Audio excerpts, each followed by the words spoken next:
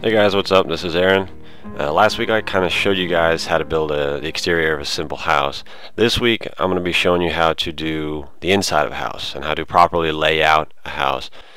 So if you want to lay out a house, you can sort of just wing it and make one up if you want, but for the purpose of this tutorial I'm actually going to base it off of a blueprint. So I'm going to go in and import my blueprint here. Now something you should know when you're importing a texture is over here. Use as image and use as texture. If I select use as texture, this will become a paintable object. If I import it as an image, which is what I'm going to do, it becomes its own entity. So I'll just scale it to here like this, and now you'll see that this is sort of its own object rather than just a texture. So what I'm going to do now is, as you can see, the house is 42 feet long. So I'm just going to draw a line. Get my line tool here. I'll draw a line. Type in 42 feet, and then that's the actual length of the house. So I'm just going to scale this now using the scale tool, which is over here.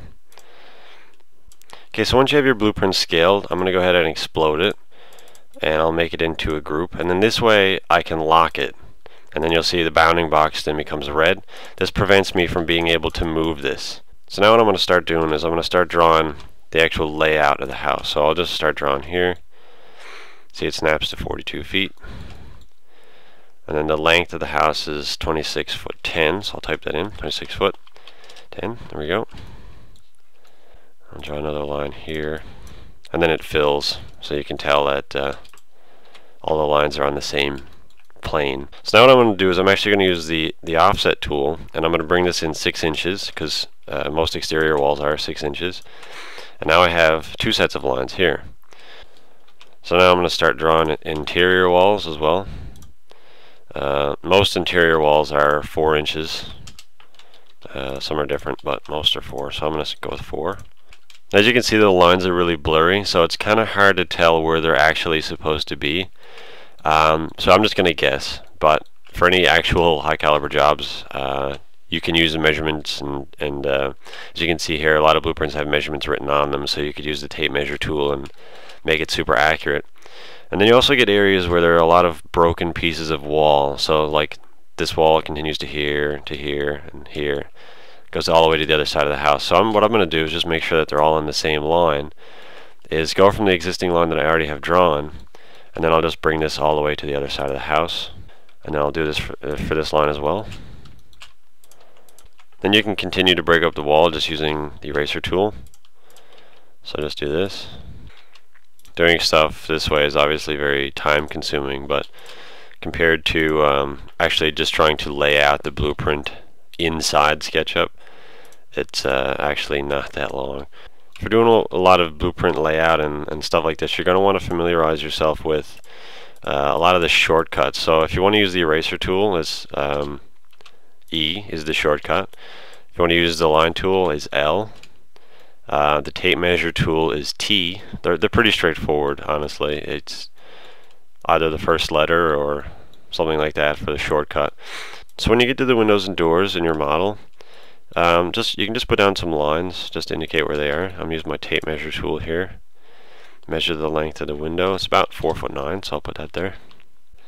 And then I have another window that starts here, so I'll draw another line here. Then I can measure out 4'9". So now that I have all the walls of my blueprint drawn, I'm going to unlock my blueprint, and I'm going to hide it so that it doesn't show up and doesn't interfere with what I'm doing.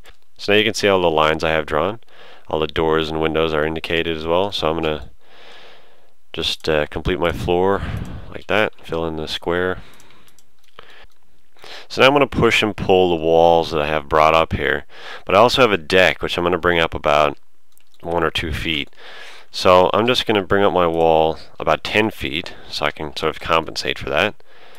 I'll just push and pull each wall, and I can inference with the other wall. So if I put this on any other face that's at that same height, it will match it.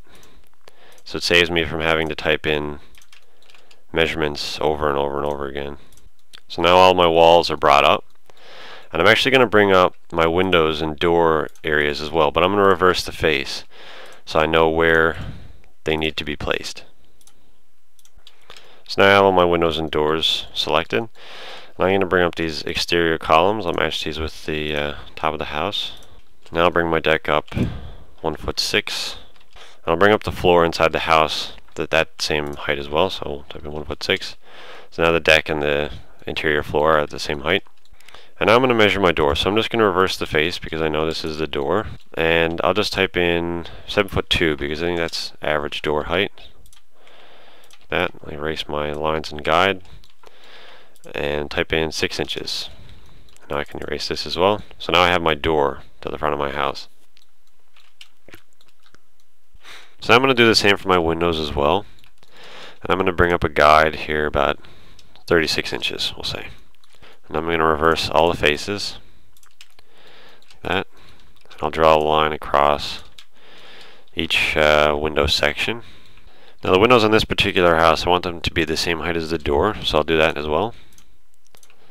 Draw lines across, and I'll push each one in 6 inches, again because that's the thickness of the wall.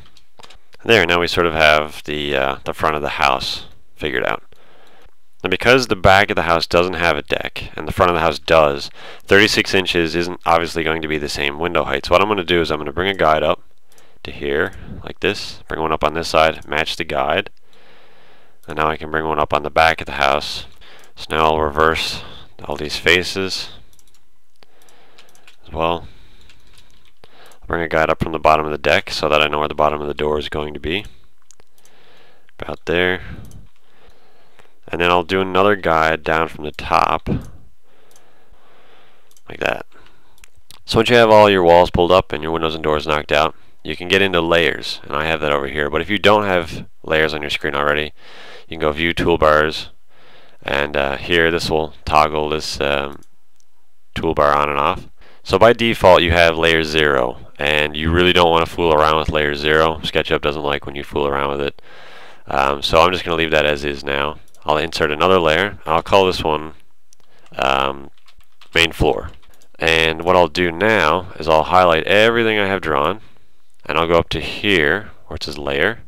And you can turn this on and off as well over in toolbars. And I'll select main floor. So now everything that I have selected here is on the main floor. I can toggle this on and off. So now what I'm going to do is I'm just going to highlight everything that's on the main floor layer again, and I'm going to hit group, and I'll call this main floor. So now I can go to my roof layer, and I'll just draw a rectangle where the roof is going to be. Now by default what you draw will be on layer 0. It won't be on the layer that you have selected. So if I want to make this be on the roof layer, all I have to do is go up here again, click on roof. So now I can turn this on and off. So this is really useful if you want to still have a roof on your house, but you also want to sort of decorate the inside of it. You want to put chairs inside, you want to put paintings or whatever. So all you have to do is hit visible over here, and it will turn the roof layer on and off. You can do the same with the main floor as well. But for now this isn't really much of a roof, so I'm going to actually lock the main floor layer, so it'll prevent me from moving that. And now I'm going to extend my roof out a little bit here. Just draw this. So I'm going to bring this up 6 inches, and I'll offset this 1 foot, and I'll bring up this outside piece another 6 inches. Draw a line across to connect. Just erase my corner lines here so I can push and pull the surface as a whole. And I'll draw a line across the center, select my line, go to the move tool and hit Alt. I can bring that up a couple of feet. Now I actually don't want this entire end face to be sticking out like this, so I'm going to use my inferencing again. Get on my edge there, like that. Now I can erase these lines like that and push this in until it aligns with the face on the other side. And now I can do that on the other side of the house. There, now we sort of have a basic house layout. I'm going to add some steps here as well. Now I can go into the component, erase these lines, draw some lines here like this, and I want to divide this into 3, and this is 1'6", so I can just separate this into 6-inch increments.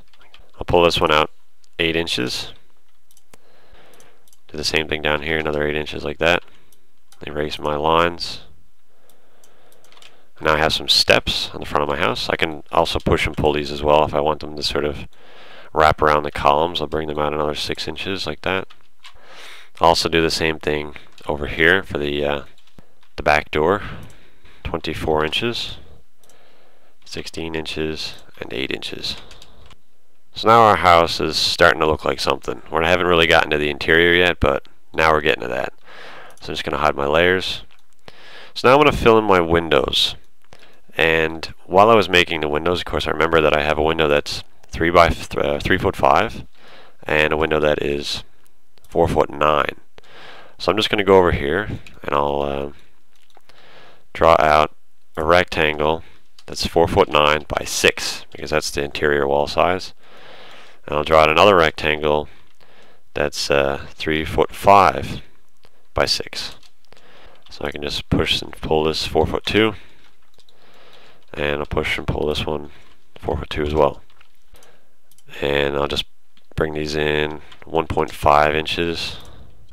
You also want to keep in mind that it's not just the outside of the window that's going to be showing, it's also the inside of the window.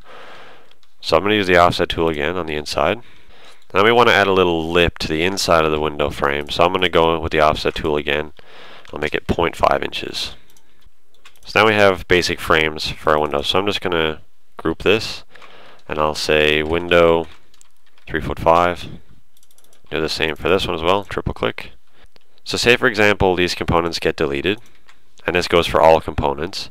If I want to access them later or bring in multiple copies, I can just go Window, Components, and click on this button to make sure that you're in Model. And you can see that my window 3'5" and 4'9" are still there. And I can just drag these back into the model like this. So now I'm going to add a little bit of extra design to the windows. So I'm going to go to my center point here. So now I'm going to go into my guides, and I'll use my rectangle tool like this. So now I have all of my lines drawn. I'll just go over here and delete my guides. Of course, you don't need to make your own windows. If you want to just find some windows on the warehouse, you can do that as well. But if you want custom windows, 9 chances out of 10 you're going to have to do it yourself. So what I'm going to do now, so I'm just going to break these apart, and I'm going to push all my squares through the window like that so that they line up on the other side. So now we have our windows. They're the same on both sides. But because the windows are 6 inches thick, they're going to be the same thickness as the wall. So I'm actually going to bring these out a little bit. Bring them out 0.5 on both sides like this. And I actually don't want the inside part of the frame to be the same thickness as the outside molding as well. So I'm going to bring these in 2.5 inches like that. Now I can erase all these lines. And now of course I want to put glass in these windows. So what I'm going to do is I'm just going to draw a line up from here till I meet the corner for the bottom right, like that. Now I can take my rectangle tool, I'll drag it up to here, and it'll fill in most of these. If it doesn't, you can just drag lines around. So now I have my windows filled in, but I don't want the glass to be sitting on the actual outside of these crossing pieces. So I'm just going to push this in because I know the frame is 1 inch thick. I'm going to push it in 1/2 inch. Of course, you don't need to go as detailed, but the more complicated and the more sophisticated the object, the easier it is to make it look realistic. So now I have all my windows pushed in, and I'm going to take my paint bucket, pick a color, paint at least one square so I can change the hue of it. I'll change the opacity. One thing you'll notice about reverse faces is that while the front face is technically transparent, and as you can see I can see the house through it, you can paint the reverse face a completely different color which isn't transparent at all. So you want to keep in mind that when you're painting surfaces, the front face may be different than the reverse face. So now what I'm going to do is I'm going to group my windows again, and I'll call this window 3'5". It'll ask me if I want to replace it. Because it's an updated version of the same thing, I will hit yes. Do the same thing for over here. So now that I have my windows made, I can make copies of these to put in the house. So what you can do is I'll just highlight it, switch to the move tool, and then I can press Control and you'll get this little plus symbol come up. So I'll just click at a point, and then I'll just drag it to another point on the house like that, And because I have a 1/2 inch overhang, I'll move it out on the green axis here, 0.5, like that. I can move this same thing, same system, over to here, like that. So components, of course, make it really easy to make multiple objects of really sophisticated objects. So I don't need to redraw an entire window every time one is in the model. I can just copy it and place it elsewhere. I could also put all my windows on a separate layer. If I wanted to do that, I could go up here and I'll just say Windows, like that. And then I'll move all of these to the Windows layer. So then I can turn these on and off if, for whatever reason, I don't want them to show up. I can do that. And I can also do the same with doors and other things like that. But now let's get more into the interior of the house. So you'll find that when you get into the inside space of a house, it's really sort of congested. You can't really see a whole lot of what you're doing, and you might end up inside of a wall like this and not necessarily sure what you're looking at. So one thing you can do to sort of make this not as bad is you can go up to the camera menu up here and go to field of view, and as you can see down in the bottom corner, my field of view isn't very much. It's only 35 degrees, so I'm going to change this to 90 degrees, and you can see the perspective shift. So there's a lot more in view now. Another thing I can do is I can use the position camera icon over here. So anywhere I click inside the model is where it'll place the camera, and the eye height is 7 feet right now, which isn't necessarily realistic. So I'm just going to use my pan tool and move it down a little bit. And I'll switch to these feet here. I'll go to the feet and it'll tell me my eye height again. So 4'8", that's reasonable. So now what I can do is click, and if I drag around, it will essentially walk around my house. If I use the mouse wheel, I can look around. Just click and drag and look around my house. So this makes it a lot easier to sort of decorate interior spaces. But if you find yourself not being able to get into a specific space or not being able to see the correct perspective of something, you can go back to your layers. So I'll just go outside the house here. I'll go back to my cursor. So now to see a little bit better into my house, I'm going to turn off the roof over here. So now I can see that into the house better. So if I wanted to put a chair in this room, I can just go, instead of making one, I'm going to go to the warehouse this time. Get models. And you can find pretty much anything on here. I'll just type in wooden chair. And as you can see, there's a bunch of examples that come up. I'll click on this one. I'll just hit download model, and it'll ask me if I want to load it directly into my model. I'll say yes. Depending on how sophisticated the object, it might take a couple of minutes. I'll put this here, and like that, I have a couple of chairs and a table in my house. I'll just go back to SketchUp warehouse, type in sofa. I'll go with this one. This one looks pretty cool. Download model. So I can place this inside of my house. All the models that are on the warehouse are uploaded by users, so they may not necessarily be accurate, so keep that in mind. So now I have a TV in my house, but you also notice that the TV is sort of floating in the air, and that's because when I placed it, it wasn't necessarily on the floor, or it wasn't necessarily on a line or a face. So if I want to put this object on the floor, I can move it down, but you kind of got to guess where the floor is. So I'm just going to take my endpoint here, and I'm going to line it up with another point inside the model that's on the floor. So now you can see it snaps to the floor face. So I'll leave it there, and now I can move it around on the green and red axis, and it'll actually stay on the floor. If you want to add the tops to door frames, you can do that as well. I'll just go into this component, go down and find my midpoint, and I'll bring this up 7'2". Now I can push and pull this surface, and now I have the top of my door frame. This of course can be done on any number of door frames or windows, so I'll just bring this down 6 inches, sort of make it look more like a beam rather than the top of a door frame. There we go. Now I can sort of walk around my house. I can sort of look down this hallway here. Looks a little tight. I can go back up to my field of view, make it 70. So that's basically how you would go about decorating an interior model, and hopefully that answers any questions you have, and thanks for watching.